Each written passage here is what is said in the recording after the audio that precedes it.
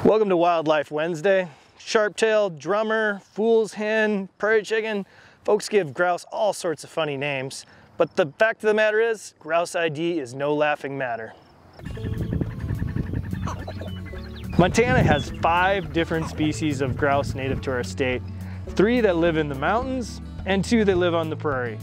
Dusky, spruce, and ruffed grouse are adapted to living in the forest and mountain habitats around Montana. The sage grouse and sharp-tailed grouse are found on the prairie. So long ago, you could have found sharp-tailed grouse west of the Continental Divide, but the population started decreasing and Fish, Wildlife, and Parks closed hunting to sharp-tailed grouse in the 1940s. By the early 2000s, sharp-tailed grouse were entirely gone from west of the Continental Divide. But recently, Fish, Wildlife, and Parks reintroduced sharp-tailed grouse to the Flint Creek, the Bitterroot, and the Blackfoot valleys in hopes that we once again get to see sharp-tailed grouse on their native homelands. So if you're out hunting in one of these areas this fall, you could encounter a sharp-tailed grouse. So it's more important than ever to sharpen your identification skills while you're out hunting. Look at this. We have 2 grouse here right now, a ruff and a sharp-tail. All right, right here we have a sharp-tailed grouse. You can see it's a great camouflage color, hard to spot in the grass. The head, you can see, has pointed feathers on the crown, feathers around its nose.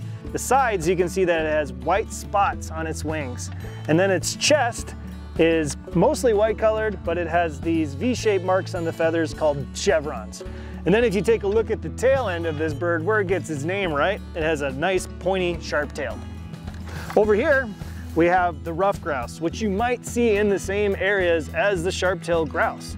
And even though the sharp-tailed grouse is a prairie bird, you may see them sitting in trees. Ruffed grouse will do the same during different parts of the year. You can see that their head, they have a crest, maybe a little larger than the sharp-tailed grouse.